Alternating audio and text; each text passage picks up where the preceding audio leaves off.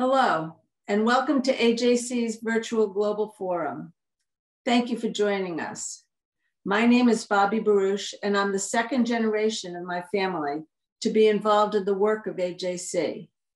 My mother became engaged in the 1960s around AJC's work on discrimination and glass ceilings in the corner offices of American business. Decades later, my parents helped create AJC's Transatlantic Institute in Brussels, and I'm proud to continue their work by serving on the TAI board today. My personal passion is interreligious and intergroup work, and I'm honored to chair AJC's interreligious efforts and to serve on AJC's Executive Council in that capacity. In today's program, you'll see AJC's deep commitment to restoring America. Drawing on over a century of experience, AJC works every day to strengthen the fabric of intergroup and interreligious relations and to restore the American center by seeking bipartisan consensus.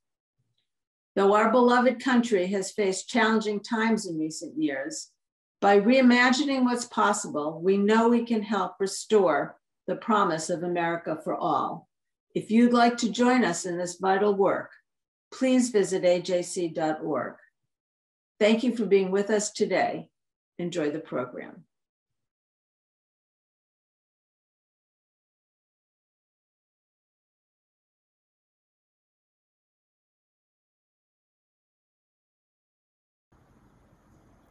My name is Arun Viswanath. Although I grew up in a conventional and somewhat insular modern Orthodox community in Teaneck, New Jersey, and attended Jewish day schools in the area, my family background is somewhat atypical. My sisters and I were raised speaking only Yiddish and Tamil at home. My mother was herself raised in a Yiddishist family that has been dedicated for generations to maintaining and promoting the language, despite ongoing threats to its continuity and vitality over the course of the 20th century, including the Holocaust and assimilation. My father, on the other hand, who was born in South India and raised in the multilingual metropolis of Bombay, appreciated how much identity is bound up in language, and he too committed to passing along his own native tongue and culture to us. These two languages, and the cultures surrounding them, defined our home life. Our nightly bedtime was preceded by the singing of Yiddish folk songs. Every Shabbos we would eat rice, curry, and sambar, and recite the Kiddush in Tamil as well as in Hebrew. Our Passover Seders featured a lively reenactment of the dialogue of the four sons from the Yiddish language Workman's Circle Haggadah, and we would ask the four questions not only in Yiddish, but in Tamil as well. This background admittedly made it a little hard to fit in with the other kids, but it also exposed me to a considerable amount of diversity within and outside the Jewish community that I otherwise would never have encountered. It awakened a curiosity in me about all the different ways that someone can relate to their Jewish identity and build their Jewish practice. It meant interacting and making friends with people from a broad spectrum of religious, communal, and political affiliations within the Yiddish world. It gave me permission to explore and build relationships across various diasporic communities outside of my own, such as the Kochinis and the B'nai Israel in India, and the geographically dispersed Ladino-speaking community. It is precisely my deep pride in my heritage and Jewish practice, and my commitment to passing it on to my own children and introducing it to those around me that allows me to appreciate the differences among the individuals and communities that make up American Jewry. Our unity does not require us to be the same. In fact, our passion for our own communities, identities, and heritage needn't close us off to each other, but can rather give us the ability to recognize and appreciate this passion in others, and to create opportunities to share, learn, and come together. I am a proud American Jew.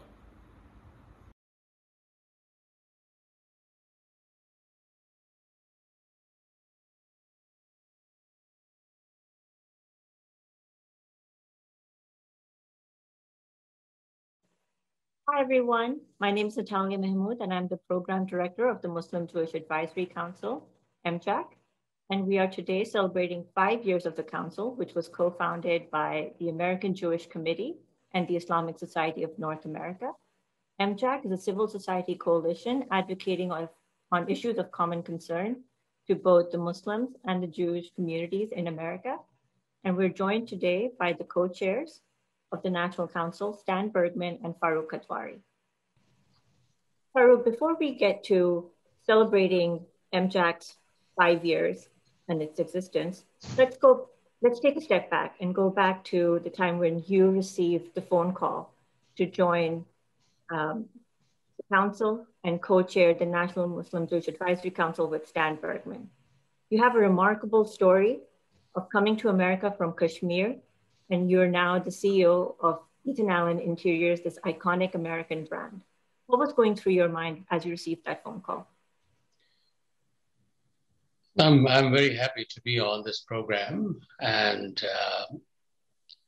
it was an interesting discussion, but I felt comfortable in doing it. I've had an opportunity of interacting on many interfaith areas. I have had an opportunity of co-chairing a task force about 25 years back on the integration of Muslims in America. So it was not something unusual, but of course I had to give it some thought, and times are difficult. I run a public company, as Stanley Bergman does too. However, I felt it was important for the two communities to work together, to get the message across that end of the day, we need to have much better relations in America. Stan, over to you. You also have an equally amazing story. You're an immigrant from South Africa, and you're now the chairman and CEO of Schein, one of the largest healthcare providers and solutions to medical practitioners and dental companies. And you've also served as the president of AJC. And it was during your time that you helped the institution transform in its engagement with the Muslim world. Why is the engagement with the Muslim world important to you, and what was going through your mind as you were looking to MJAC as the vehicle to transform Muslim-Jewish relations in America? Talia, it's really great to be on this program today with my dear friend Farooq and with you. Look, my parents were refugees from Nazi Germany, ended up on the shores of South Africa, where pretty quickly, within a decade, they were introduced to this concept of apartheid. My wife and I left South Africa because we disagreed with the system, and we came to this great country of America, where we saw, of course, great relations between communities. We saw an environment where freedom of speech, freedom of religion was practiced everywhere. However, we quickly discovered that there are race issues in this country. There are so-called prejudice activities relative to different religions. And so it was felt that it was important to reach out to all parts of the American equation. And in that context, an area where relations really needed a lot of building was between the Jewish community and the Muslim community.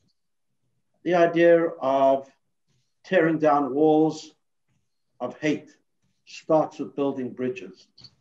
And so it was natural that MJAC was born in 2016. And when the idea of partnering with a Muslim co-chair was first broached, it became very clear to me there was one person in the Muslim community that would fill that role perfectly, and that was Farooq Kathwari. Farooq comes from the British Empire, just as I do, had experienced the same educational system as I had, and had many, many similar background characteristics. And so we agreed to partner to create the first MJAC meeting, to establish that together with the professionals of ISNA and AJC. And a key goal was to advocate for the No Hate Act. And that was a key achievement. If you think about it, in 2016, we were dealing with words of hate. 2021, 5 years later, Congress passed the No Hate Bill Act, and it was signed by the president. That was what was in my mind. That was the purpose behind the partnership with Farooq. Picking up what you just said, about the passage of the No Hate Act, this past month, it's been an incredible month for Muslim-Jewish relations in terms of not just the passage of bills in Congress here in the United States, but seeing heartbreaking images of the conflict in Gaza and Israel and the news of violence. And as our audience members are sure to note, those issues are bound to seep into our conversations here in America. The Muslim-Jewish Advisory Council advocates on issues of common concern here in the United States, but of course, conflicts overseas also have an impact and seep into the conversations taking place here. So, Stan, I'll turn it back over to you. How do you see the success and the challenges associated with the Muslim-Jewish Advisory Council and Muslim-Jewish relations in general? Well, Talia, the first challenge we had to overcome was that of the skeptics in both communities.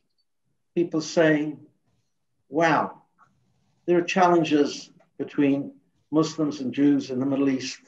How are you going to work together in the United States? And of course, what was critical was that this group, MJAC, was bipartisan, strictly bipartisan, and focused on domestic matters. And, we had to overcome stereotypes. I remember walking into a pretty prominent senator's office with Farooq. A senator that knew both of us as individuals. And he turned to us and said, what are you both doing here together?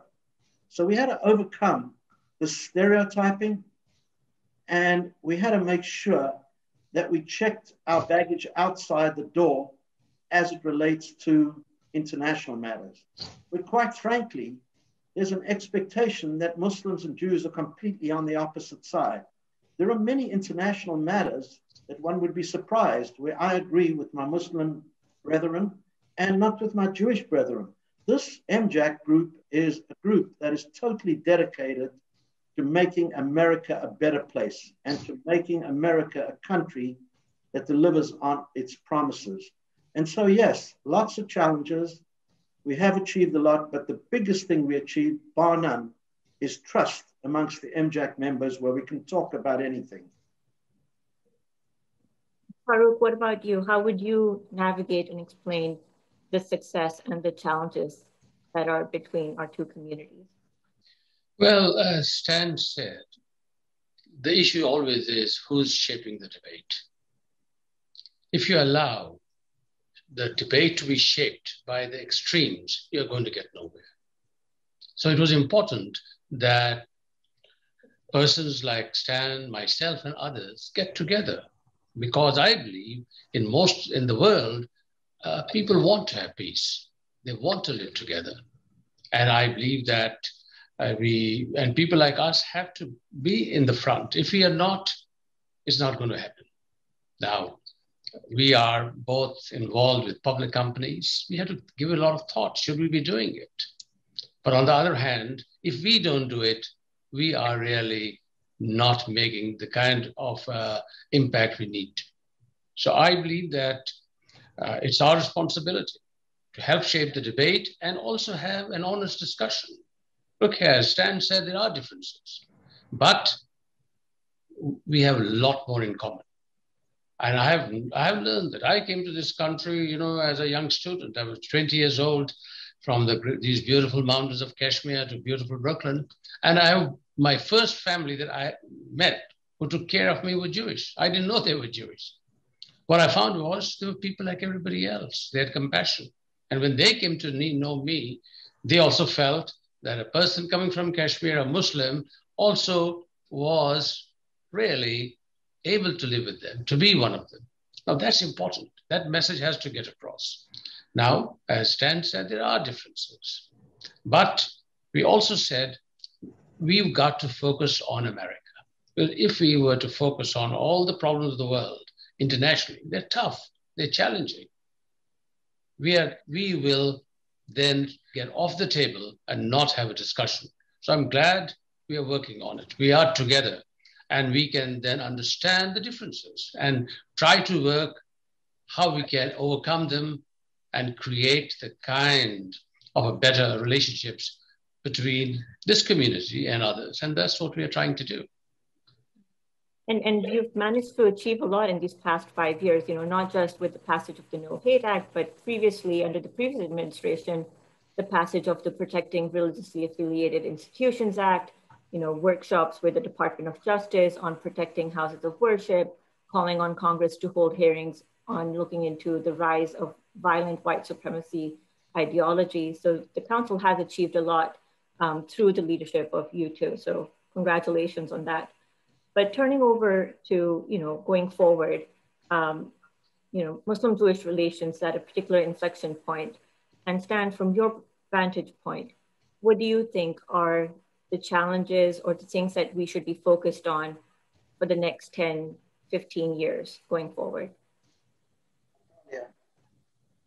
We as a country are rapidly becoming a nation of minorities, where in aggregate, the minorities will become the new majority.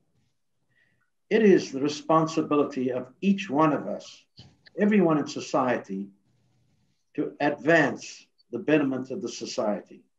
So it's my goal that Jews and Muslims, like all other minorities, other religions, people of different backgrounds, will all work together to find a way to deal with the dehumanization of people from different backgrounds, dealing with hate. We together have a responsibility to figure out how America can deliver on its promises: opportunity, safety, freedom of speech, freedom of religion for all America, for all Americans.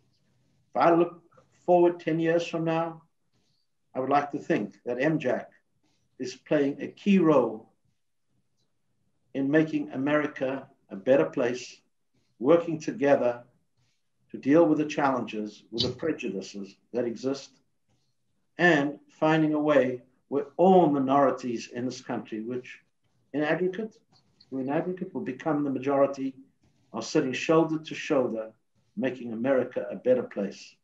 That would be my vision for 10 years or so out. Farooq, over to you. What would you say are some of the things that Muslims and Jews in America need to focus on going forward? First, as Muslims, we also have to get the message across about Islam.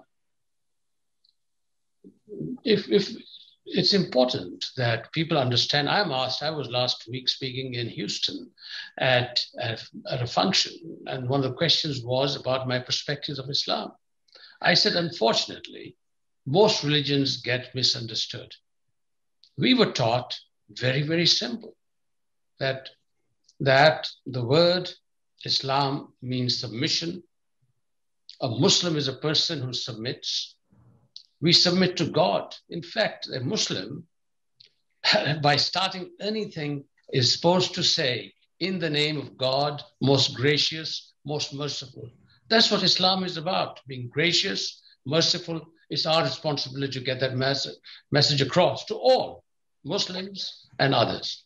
And I think it's tremendously important that message get across so that this wrong impression of what Islam is internally by Muslims and others is somehow we can make an impact. And I think that to me is also extremely important. To that point, the council has created a series of videos hoping to shape the debate, as Farooq, you often say, about Jews and Muslims in America being contributing members of society and showing that they're that they're integral threads to the American fabric. So I want to thank you for joining us today for this short conversation. The videos that we're talking about are playing on MJAC's Twitter and Facebook feed. And I'm looking forward to checking in with you, 5 years from now, talking about the 10-year anniversary of MJAC and all the work that we've accomplished together. Thank you. It's a pleasure. It's great to be with all of you and especially to partner with Stan. And it's great, Farooq. We've come far in 5 years. The number one goal we wanted was to establish trust, and that's clearly in place now.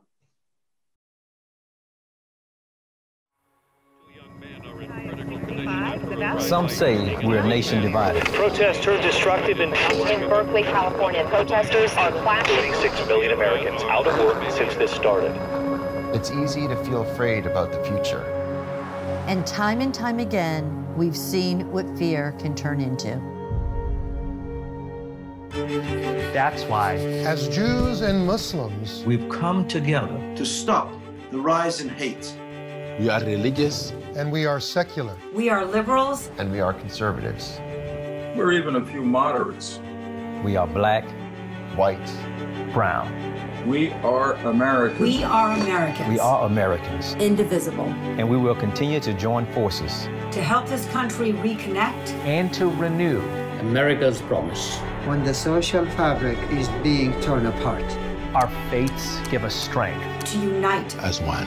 An unlikely alliance is coming together. A new coalition of Jews and Muslims are working in solidarity to fight bigotry. That's why we work together as one. To uphold liberty. And justice. For all. Because that's what Americans do. Because that's what Americans do. Because that's what Americans do. We are Jews. We're Muslims. And we are Americans.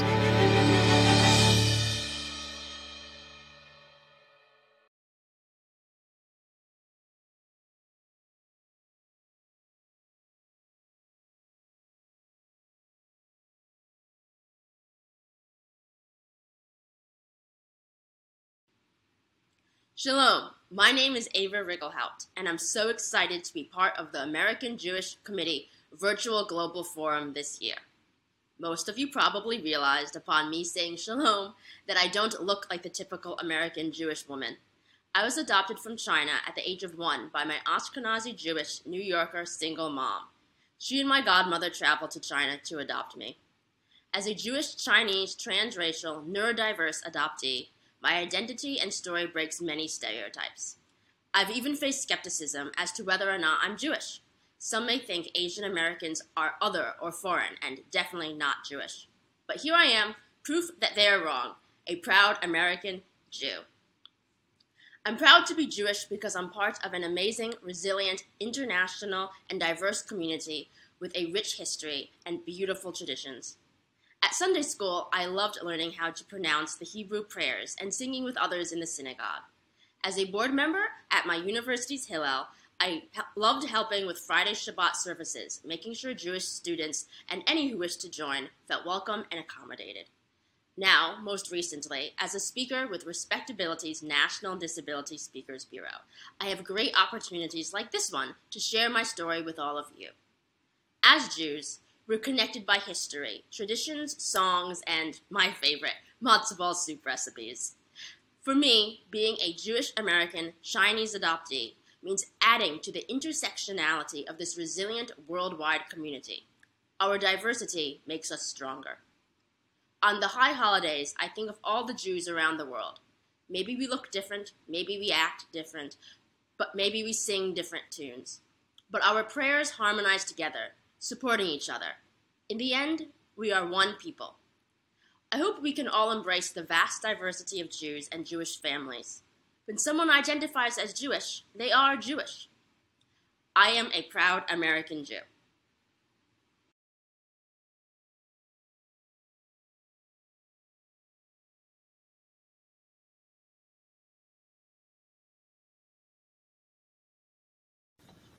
I'm Meggie Fredman, and I'm American Jewish Committee's Deputy Director of Young Leadership. This year, we witnessed the resilience of college students across the country in the face of a global pandemic. For Jewish students, campuses continue to foster positive experiences, community building, and meaningful learning. Yet today's Jewish college students are faced with growing challenges, including mounting efforts to boycott or delegitimize Israel, a rising number of anti-Semitic incidents reported on campus, and an increase in anti-Jewish discrimination directed towards student leaders. And AJC works to support our students at each step. To give us a view from campus and help us understand today's challenges and opportunities, we are joined by two talented young leaders who took up the mantle of leadership on their own campuses. Jassey is a current student at the University of Chicago and a co-founder of Jewish on Campus. Talia Rosenberg is a recent graduate of the University of Pennsylvania. Thank you both for being with us. Thank you for having us. It's an honor. Yes, thank you. I'm so glad to have you both, and let's get right into the view from campus. So each of you come from different campus environments and certainly are at different stages in your academic careers. But what you both share is your choice to create change. And that is a bold choice and one that deserves an enormous amount of credit. How did you decide to get involved with Jewish activism and Israel advocacy on campus? And Talia, why don't we start with you? Thank you. Well, really, I came from a very strong Jewish family. Both sides of my family have always felt very passionately about our Judaism and about our connection to Israel. And additionally, I went to Jewish day school for many years. So it was something I grew up with, something that was a constant in my life that was unquestionable, my support for Israel. But when I reached high school at a different school that was not a day school, I faced a lot of anti-Israel activism from close friends that I had done work with on other political things before, and I felt a lot of confusion. I didn't know how to answer their questions. I didn't know the entire history dating back before 47 or from 47 to 67 or 67 to 2017. So there was a lot going on that I didn't know how to respond to. And because of that, I felt that I really needed to dig in and get the information so that I could be a proper advocate for Israel. And so by the time I got to college, that was one of my biggest goals, to learn how to be a good advocate for the state of Israel and for the Jewish people. So that's why one of the first clubs that I joined at Penn was the Penn Israel Public Affairs Committee. And additionally, another club I joined later was Resetting the Table, which led dialogue within a range of the Jewish community politically and religiously about the Israeli-Palestinian conflict. And those are clubs that I have given a lot of my time to, and I think have really helped me to be a fierce advocate for Israel and for the Jewish people at large. Mm-hmm. Julia, can you give us a sense of what your experience and what led you to take action? Yeah, first of all, thank you again for having me. It's truly an honor to be here. I had a little bit of a different experience. I come from Long Island, New York, which is a place where I always joke around that there are lots of Jews here, but saying that you're Jewish is like saying you play soccer. It's just a piece of you that no one really pays much mind to. But I come from a family where Israel was very integral to our existence. On my dad's side, I'm a child of a family who lost half a generation to the Holocaust. On my mom's side, I'm a child of a family of Jewish refugees to Israel who escaped ethnic cleansing in Iraq, Yemen, and Spain. So I come from a family who needed Israel to survive. So this has always been a very personal situation for me. And I remember, I never really had to confront it in high school, and I came to college my first year. And my first real experience was I was in the busiest class building on campus, and there was a table outside canvassing, and I didn't know what it was for. There were people all around, and I saw a poster that said Israel, so I walked over to the table. I thought it would be, an Israel event. So I asked the guy at the table, what is this for? And I remember he said, it's against the occupation. And I said, what do you mean? And he said, the occupation, the Israeli occupying Palestine. And I remember in that moment feeling really helpless. I didn't know what to say. I didn't know how to respond. So I turned around and I walked away, said, I'm not interested. And I remember feeling red, and I remember feeling embarrassed. And I didn't know how to defend something that was so important to my family, something that was so important to myself. And I felt really ashamed of that. So I decided that I needed to learn how to defend it. So I started reading books, and I started watching lectures, and I started reading articles. And that's when I got to meet other students from schools around the country, and even around the world, who were having similar experiences to me. You know, it's painted as a political issue, but Israel is more than that. It's the Jew among states. It's a scapegoat the same way that Jews are scapegoats. And when Zionism is being used as a way to mask anti-Semitism, I don't hate the Jews, I just hate the Zionists. It affects all of us. I mean, we're all experiencing this individually. And we decided Julia, I actually want to pick up exactly on that point. So yeah. Thank you for raising it. From your perspective, on campus today, I mean, hearing about what led you to understand what happened on campus, it's, I think, an experience that many of our students share. Now that you're there and you have made that jump, and I think this is what you were getting to, can you share with us, what do you think is the most persistent challenge in fighting anti-Semitism and anti-Israel sentiment on campus? And Julia, why don't you pick up there, and we'll start with you, and then Talia, we'll turn to you. Yeah, what makes anti-Semitism this enduring hatred, the world's oldest hatred, is that it constantly changes form. It's rooted in the idea of the Jew as the ultimate scapegoat. It's a really brilliant concept. You know, you have a problem in the world, you want someone to blame. You don't want to internalize that, just blame the Jews. And it changes its form every generation. So this new pernicious form of anti-Semitism we're seeing, anti-Zionism, saying that Israel has no right to exist. I've seen people say that, you know, recently with the recent clash between Israel and Hamas in Gaza, people saying that there's no such thing as an Israeli citizen, that all Israelis are born inherently guilty. You see this recycled blood libel that we've been seeing since back in, you know, Middle Ages Europe that is resurfacing with a new face. Instead of hating the Jew, you hate the Zionist. And I think that's really dangerous because people who aren't Jewish, people who haven't experienced it, won't know how to recognize it. So I think the biggest threat is if we're not able to educate those around us on what anti-Semitism looks like because it's constantly changing face, we won't be able to combat it as well. So the first step is to clearly outline what is and what isn't anti-Semitic, so nothing is lost in translation. I think that is very much something that is pressing on campus. And like you said, I think that identification is so critical. Talia, I want to turn to you to get your perspective as well. What do you think is one or two of the most persistent challenges in fighting anti-Semitism and anti-Israel sentiment today on campus? Thank you. Well, I would definitely agree with Julia that I think the biggest problem around the world with fighting anti-Semitism is a lack of education and understanding.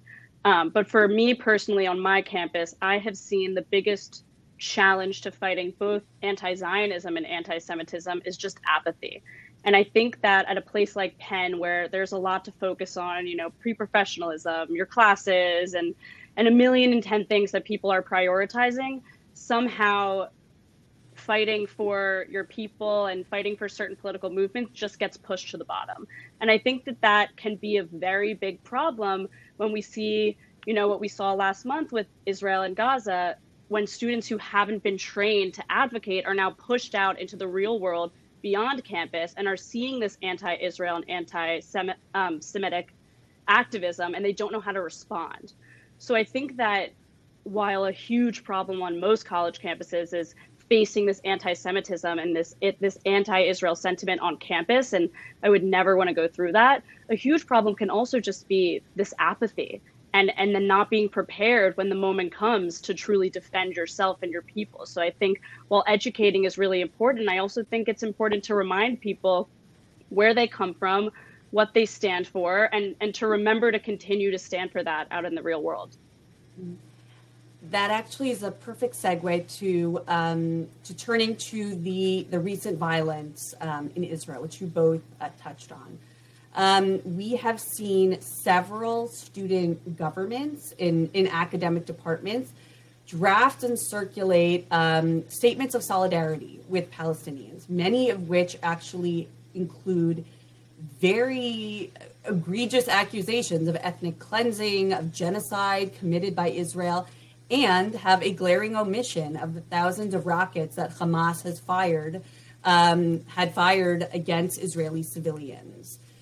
How are students responding from your perspectives when their own academic departments and student representatives who are meant to represent them and speak for them are disseminating these one-sided extremist rhetorics? And what advice do you have for students who are faced with these types of biased resolutions? Julia, let us know from your perspective. We'll turn to you first. Yeah, I think right now students don't know how to respond. I think as a community, we've known there's been this buzzword, campus anti-Semitism. We've known it's a problem, and we've kind of acknowledged it, but not done much to really confront it. And I think that we're seeing what the result of that is now.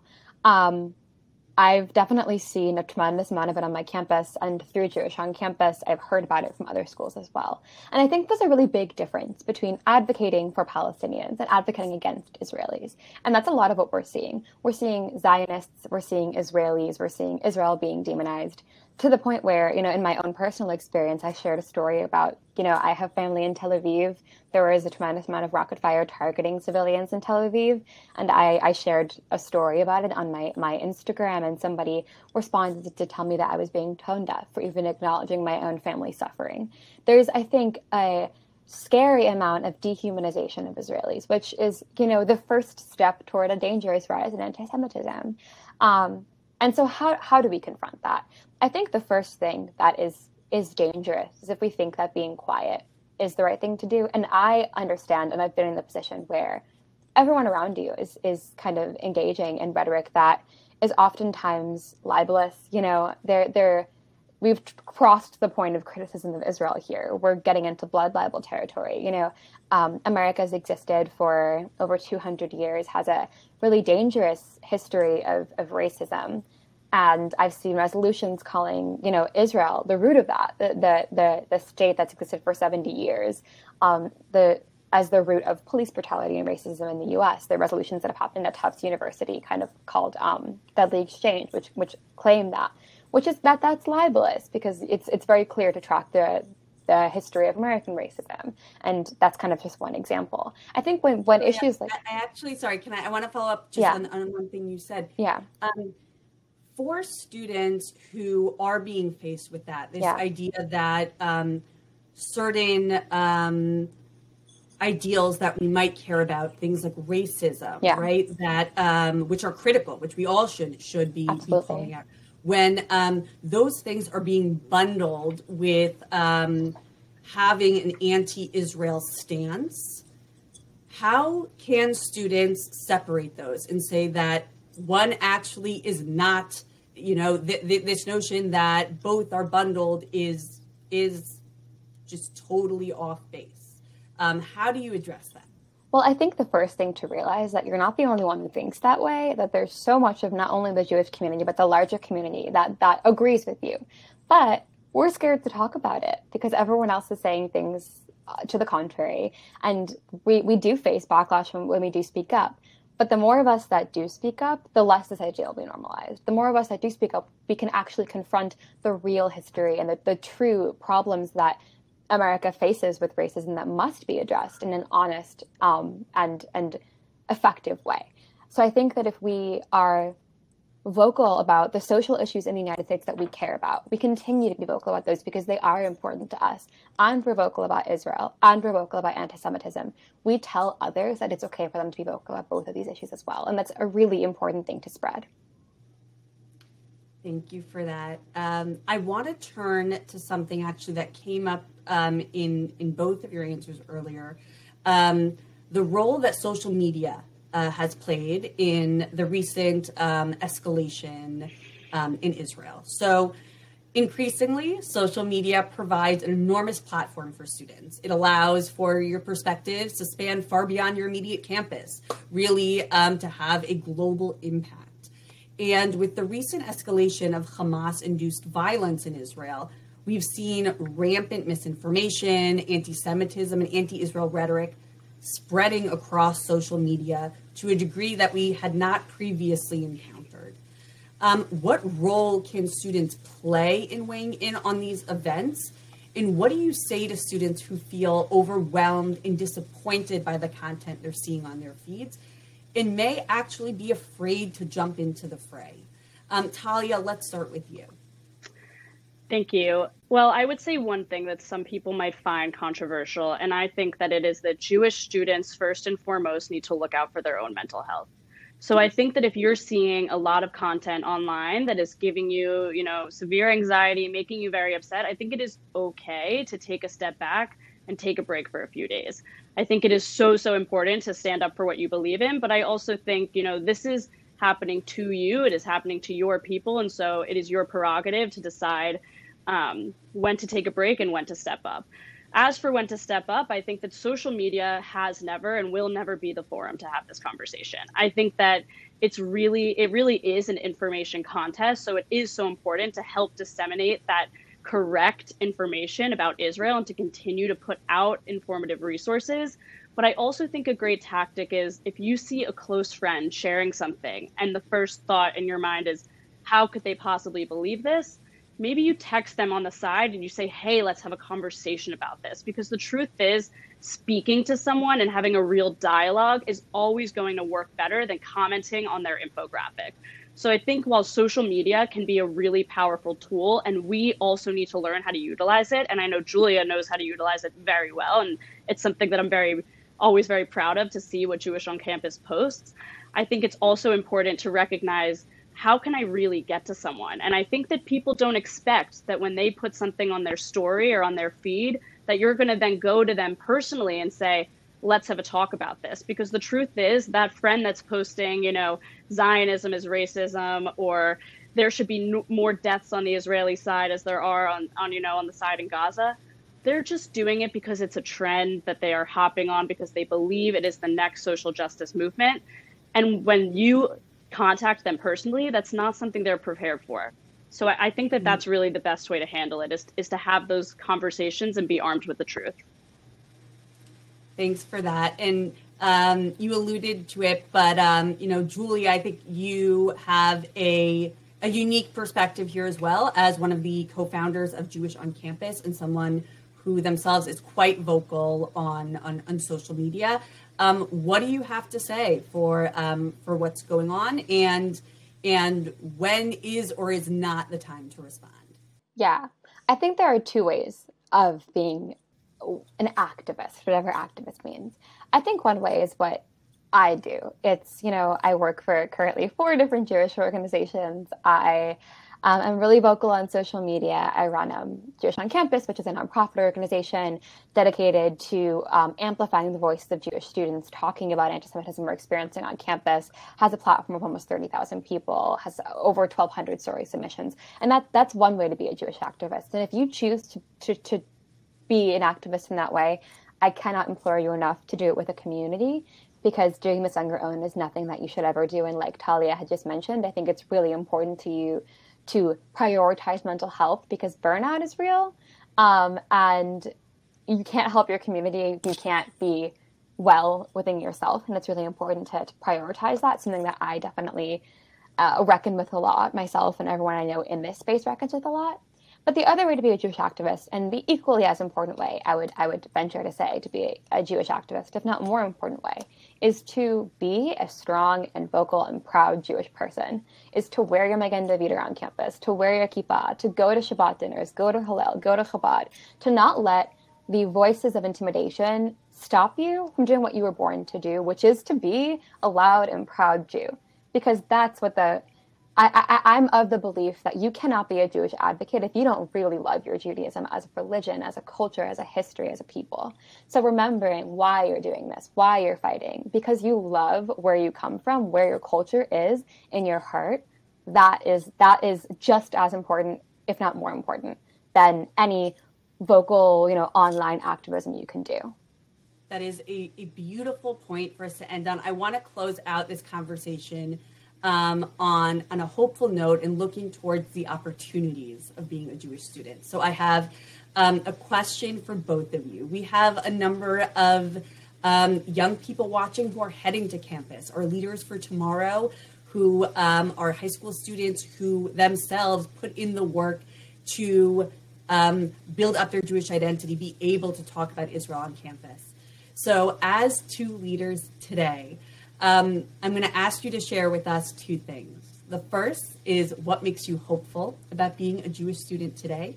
And the second is what is one piece of advice you have for Jewish students who are heading to college this fall? And Julia, why don't we start with you? Yeah, what makes me hopeful is this continued legacy of advocacy from the Jewish student perspective. I think a lot about the movement for Soviet Jewry, where 10,000 people were mobilized in Washington, D.C. by Jewish students advocating for the safety of the Soviet Jewish community. I think that's the legacy that we're trying to uphold, this legacy of not being quiet in the face of injustice. It's something that I hope to continue to be a part of. And, you know, my advice is it comes from a conversation I had with my rabbi last fall when I was kind of beginning to get involved with advocacy. I went to her, my Hillel rabbi, and I said, you know, I'm really upset. What's happening is hard. And someone made the joke to me recently, actually. It was Jewish Heritage Month just in the past, and a lot of anti-Semitism was coming, and I was like, come on, guys, stop being anti-Semitic on Jewish Heritage Month. And they said, well, this is our heritage. Anti-Semitism is a part of our history. And my rabbi said to me one time, she said, our history is not just this continued cycle of persecution. It's this continued cycle of resilience. And that's what we uphold. That's what we are. We're people who have survived so much and is still here and will always still be here no matter what we have to face. And that's the legacy that we're a part of. That's the tradition that we're a part of. And it's something I'm so proud to call my history. That is great. Talia, I'm going to turn to you to close us out. Well, first I want to say, Julia, everything you say gives me chills, and that is part of what makes me hopeful is other students like you. And I think just the diversity of ways that one can get involved in the Jewish community on campus, whether that's religiously, politically, culturally, and within those, the 1,010 ways that you can get involved. I think that is what makes me more hopeful, is that for each new day, there's a new way to be proud of your Judaism and a new way to express that. And in terms of a piece of advice, going off of that, I would say, don't be afraid to explore all of your Judaism. I think, you know, some and really all sides of the political spectrum would have you put parts of yourself and your identity in a box and push it to the back of the closet. And I would say that my biggest piece of advice is to explore it all. Explore the particularism of Judaism, explore the universalism of Judaism, explore the secular culture, explore the religious culture, and don't let anyone tell you what parts of your identity are not on trend to be looking at today. So I would say that that's my biggest piece of advice. Well, I can speak for myself, and I feel confident for all of those who are watching. You too are what make us hopeful about the Jewish future. I want to thank both of our panelists for sharing their experiences with us today. And for the leadership they bring to campus and beyond. Thank you both. To learn more about American Jewish Committee's work on campus and support our work, head to ajc.org/youngleadership. Be sure to stay up to date as to what AJC is doing around the world by following us on Twitter, Facebook, and Instagram at AJC Global. Thank you for joining us. Goodbye. Hello, my name is Allan Rich, and I chair AJC's National Policy Commission. I'm proud to work with AJC leaders and partners across the United States to combat anti-Semitism and strengthen our shared democratic values. When I think about the major challenges our nation faces today, unfortunately, hyperpartisanship and political polarization are always top of mind. More and more, Democrats and Republicans all too often seem to see each other as sworn enemies, rather than as fellow Americans with competing policy visions, but at the same time, both intended to best achieve our common good. AJC understands the value, indeed the necessity of bipartisanship. And despite the prevailing winds of division, we seek to bring Republicans and Democrats together. We know that despite the often sharp rhetoric, legislators can find common ground on the issues that matter to all of us as Americans, as well as those issues of special importance to Jewish Americans, including combating anti-Semitism and supporting the critical US-Israel relationship. Over the past several years, AJC has inspired the creation of several bipartisan congressional caucuses, including the Bipartisan Task Force on Combating Anti-Semitism, the Congressional Caucus on Black-Jewish Relations, the Congressional Hellenic-Israel Alliance, and the Latino-Jewish Congressional Caucus. These caucuses give legislators from both parties the opportunity to reach across partisan lines to tackle shared concerns.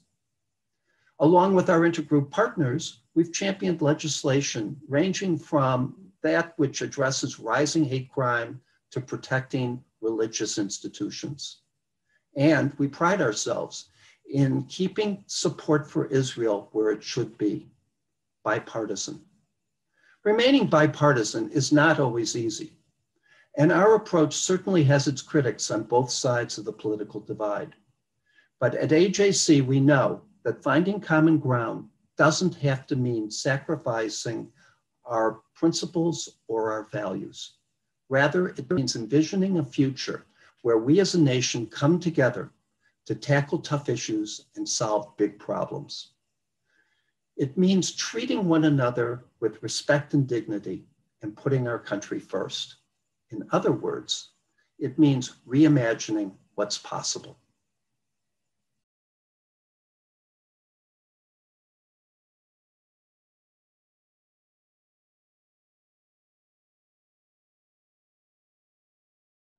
AJC has always been serious about our nonpartisanship, but it must be said that in recent years, bipartisanship has shifted from being a footnote to a modus operandi, a real guiding principle for our organization. Its primacy doesn't make it any easier for us, and I imagine that for you all as members of Congress, it's even more complicated. It's our hope that in this conversation, we can get down to the brass tacks. Just how bad is partisanship in Congress today? Look at intra-party tensions vis-a-vis the struggle for bipartisanship. Look for bright spots, the issues that are still bringing Democrats and Republicans together across the board. And finally, glean from your wisdom about how AJC can be a force for unity, bringing diverse factions together for the common good. We'll dive right in. While it may feel like ancient history to some viewers, I know the insurrection of January 6th is still at the forefront of the minds of many members of Congress. To what degree is the partisan tension around that event and the adjacent issues, talking about the vote to certify the elections, to impeach the president, et cetera, still playing out in Congress? Congressman Bacon, I'd like to start with you. It has exacerbated inter-party tensions and intra-party relations. We see a lot more confrontations on the floor right now. There's some on the Democrat side that don't want to work with Republicans if they voted to object. To the point where some won't even get in the same elevator with folks, and that's unfortunate. But I also see it within our party. There is anger towards those who certified. There's anger towards those who voted for the commission. And so I see it within the party but also working with each other. But there's rays of hope. The rays of hope is we have 58 Republicans and Democrats working together on problem solvers. We have 26 Republicans and Democrats working on 4 country caucus, all veterans. And that's really the core that we can build from so we can regain civility and cohesion and some teamwork. Congressman Bacon, I want to ask you a question about the past few weeks. The Jewish community has been watching with a lot of concern the conflict in Israel and then a terrifying spike in anti-Semitism. Giving credit where it's due, Republicans have turned out almost universally statements of support, and we really appreciate it. But at the same time, on the House floor, Israel was used several times in partisan procedural maneuvers, presumably to allow Republicans to avoid taking votes they didn't want to take or to make Democrats take votes that would make them look bad. Both parties have used these tactics before. I'm not asking in sort of a one-sided way. But the fact that these kind of procedures can be used and are being used to politicize really fundamental issues is concerning. What do we do about that in the long term? How do we make sure that supporting Israel and supporting Jews doesn't become a more partisan issue than they already are? Well, first, Julie, supporting Israel should be a bipartisan issue on both sides. If it's not, the country of Israel and its existence will be harmed. So we want to make this Republican and a Democrat issue. And to the voting things that have been going on the floor, the minority only has one way of trying to insert its agenda, and that's through motions to recommit. And we know that there's a large support on the Democrat side also for Israel, at least with at least half the party. And so this is our one way of trying to get our agenda in there, because otherwise you get shut out of the process. And both parties have done it, like you say. But I do think there's a concern of we don't want this to be a Republican pro-Israel, Democrat anti-Israel, because that's not good for the existence and the future and the security of Israel. So I agree with you there. Thank you. Congresswoman, I know you've sort of felt this personally. Can you tell us a little bit about your experiences in the past few weeks with regards to votes on Israel? Certainly. Well, I think that I'll go back to really the first time I spoke on the floor of the House as a member of Congress, and I never expected that the first time that I speak as a representative would be to stand up to anti-Semitism, to stand up to claims of dual loyalty from someone in my very own party. And then fast forward to this year, to stand up on the floor of the House with my colleagues in strong support of Israel, to say things like Israel has a right to exist, Israel has a right to defend itself, Hamas is a terrorist organization. Those things that are such basic and fundamental facts and beliefs and tenets that I think, like Don said, are bipartisan, and that our support for Israel has always been and should continue to be very strong. We should not be conditioning aid. We should not be using dangerous and divisive language that's leading to anti-Semitism and spikes in those types of events in our country. And so, this week, some tactics that are used for political purposes were used to call out Democrats who have been very staunch supporters of Israel. I would say that the Republican Party did this in a very deliberate way, and they're using paid advertising against me to say that I voted against supporting Israel and support for the Iron Dome, which is absurd, it's ridiculous, and it's a lie. They did that twice this week, both with a motion that was procedural with concerns to supporting Israel with Iron Dome, and they also did it earlier in the week relative to a measure that would condemn and sanction Hamas, which I voted for and supported in the last Congress and would do so again. But the intertwining of these issues concerning the support of Israel, I think is destructive. I think that we need to show a strong unified front, that this is a bipartisan issue, that the US Congress strongly supports Israel and the US-Israel relationship and providing the security assistance for Israel as outlined in the MOU.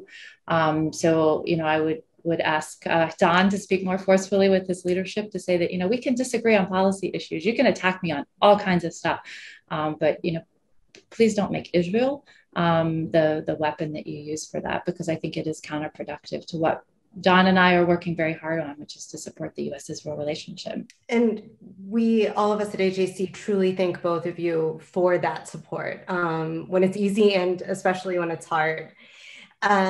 This conversation, I think, is leading to a really interesting place, because bipartisanship is hard, but it also sort of assumes that the parties themselves are operating together or with joint purpose. And at this particular moment in time, I'm not totally sure that is true for either party.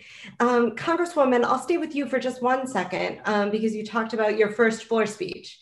And because Congressman Bacon said, 50% of Democrats support Israel. There are concerns about the Israel positions held by several Democrats.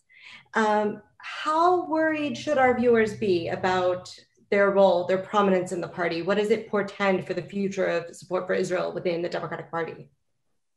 I'm concerned that they get so much attention because they truly do not represent the majority of Democrats or the majority of members of the U.S. Congress.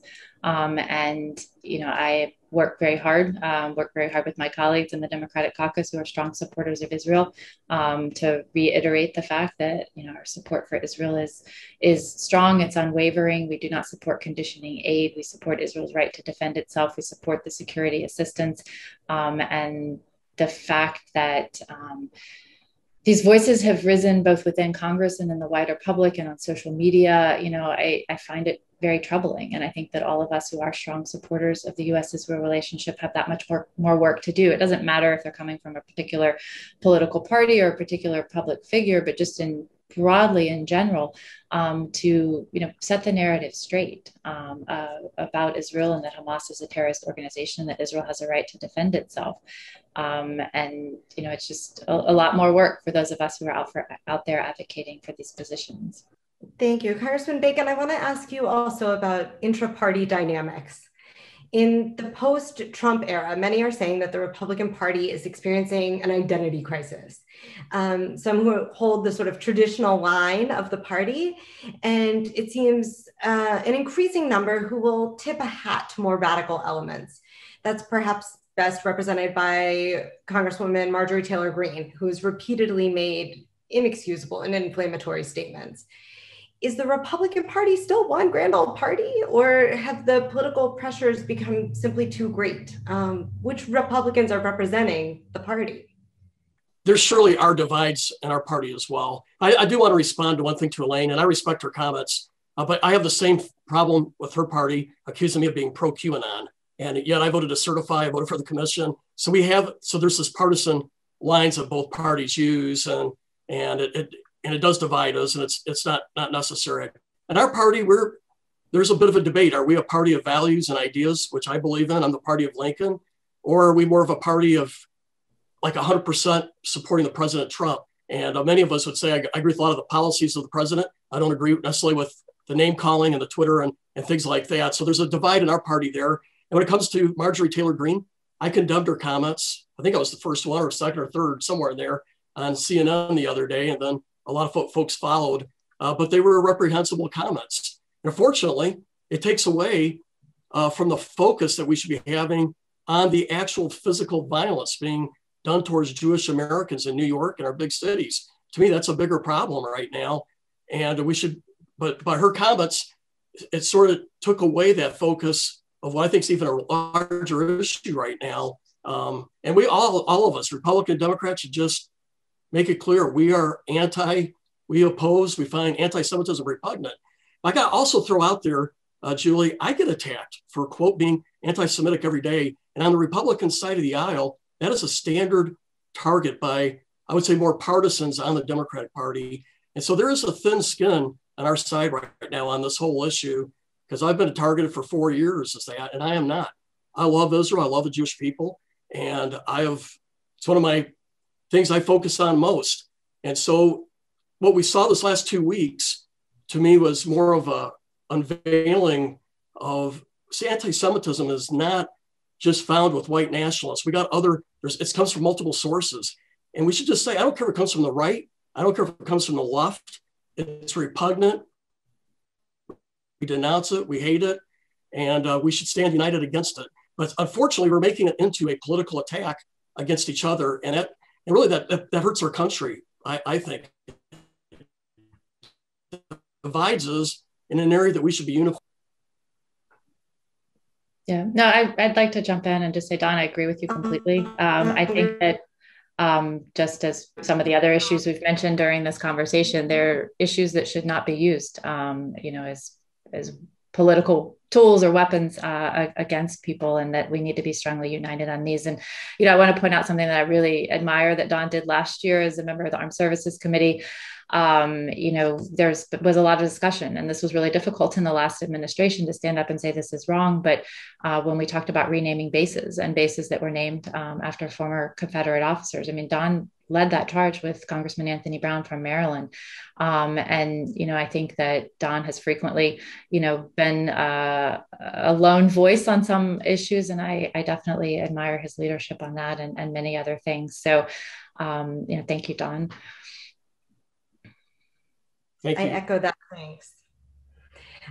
It's one of the tough issues that, as we are talking about bipartisanship with two members who really epitomize crossing the party lines to get things done, it really shows what a problem it is that both of you have experienced these types of attacks, and not, over the course of decades, but recently, and in a way that is still being felt for you. So it leads me to the next question, and it's a little bit about what we do in Congress, but it's mostly about what we sort of on the outside can do.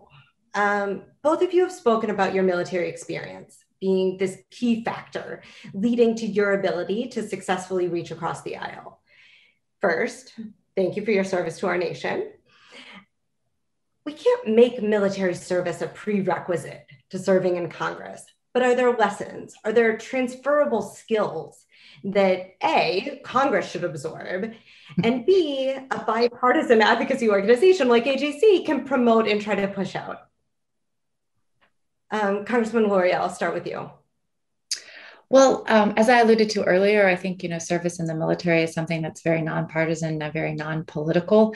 And, as an example, it was kind of a joke that came up a few times when I first ran. Like, I actually voted for the person in 2016 who I ran against in 2018. It kind of show you, the lack of partisanship in my background, but I truly believed that I stood in a different place on some of the issues and could represent our district more effectively.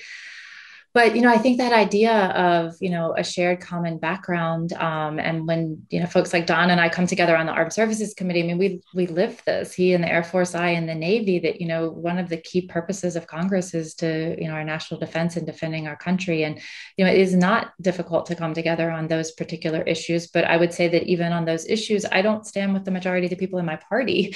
And I find that, quite challenging sometimes, because, I certainly think that we need to be spending more on defense. We need to be investing more in our Navy and, our future defense forces, because of, what our threats are in the future. If we do go to war in the Pacific, if something happens with China, it is a naval and air fight. So the Navy and the Air Force are really the ones that we need to be focusing on and providing those resources. So, although I saw a sigh of relief when the preliminary numbers for the defense budget came out that there were not significant cuts proposed, I assume Don feels very similar. I think we need to see like 3 to 5% real growth in the defense budget to meet the challenges that we have today. So, maybe we both find ourselves in similar situations, people who are pragmatic with, the kind of backgrounds that we have in the military, find that we don't always stand with our own party sometimes as much as maybe we find these tensions across the aisle. General? Thank you. The military has taught me to be a problem solver. And I think that's where Elaine is at, and our veterans on both sides of the aisle. I see myself as a man of faith first, a family man, an American, before I'm a Republican. And I think the military ingrains that prioritization in our lives. So when I'm serving in the Congress, I don't want to focus on where I disagree with Elaine or anybody else. I want to focus on what can we agree on and how can we get a 60 or 70% agreement and move from that point. And that's been my approach. That's why I'm on the problem solvers. That's why I'm on the Four Country Caucus, which is a group of 25 veterans or 26 veterans now, of half Republican, half Democrat, and just trying to work together. And so I think the Armed Services Committee is the most bipartisan committee that at least I've been a part of, because we are trying to solve problems. We're trying to find agreements. And about 95% of what we do in the HASC for armed services is bipartisan. And I enjoy that much better than some of these other committees where it's a big food fight every day. But we're about solving problems, Elaine and I, and trying to find areas of agreement. Yeah, and I'll just jump in too, because Don and I both serve on both the bipartisan caucuses. He mentioned the problem solvers and the Four Country Caucus. And, I think when people turn on the national news and they see the headlines on TV today, they think that there aren't people out there working together. But when I tell you that the problem solvers caucus is a caucus of 58 members of Congress, equal number of Democrats and Republicans who come together multiple times a week, establish working groups, very focused on solving problems and finding common ground and bringing those to legislative solutions. The last COVID relief package in the prior administration was a result of the Problem Solvers Caucus working in hand with a bipartisan group of senators to get that across the line. And that's the kind of thing you can do when you work together on a bipartisan basis. So if there's one takeaway for people, it's not like one sees on TV with everyone at each other's throats, or, spats that happen in hallways of the Capitol. I mean, the truth is, sometimes at 8 o'clock in the morning, we're sitting around a table with some half-warm coffee and some half-stale donuts trying to figure out how to solve infrastructure. And that is really a priority for people like us who, seek out these opportunities to work in a bipartisan way. That's really beautiful. And I'm glad that the spats that we were talking about before are also, that's not the only thing that's happening, that the cold coffee and the stale pastries are also helping to facilitate bipartisanship. I'm not letting either of you off the hook, though, on the second part of my question about what a bipartisan advocacy organization like AJC can do to help foster greater bipartisanship at a time that is difficult. I'll jump in. I think what you're doing right here is very helpful. You're putting two similarly minded folks, one Republican, one Democrat together. And I think that this helps. The 58 Republicans and Democrats and the problem solvers, if the Congress was more like that 58, we would get a lot done. I just wish the problem solvers, we could have more impact and moderate whatever majority party is in power, because we could get a lot more done, a lot more passed through the Senate if we could.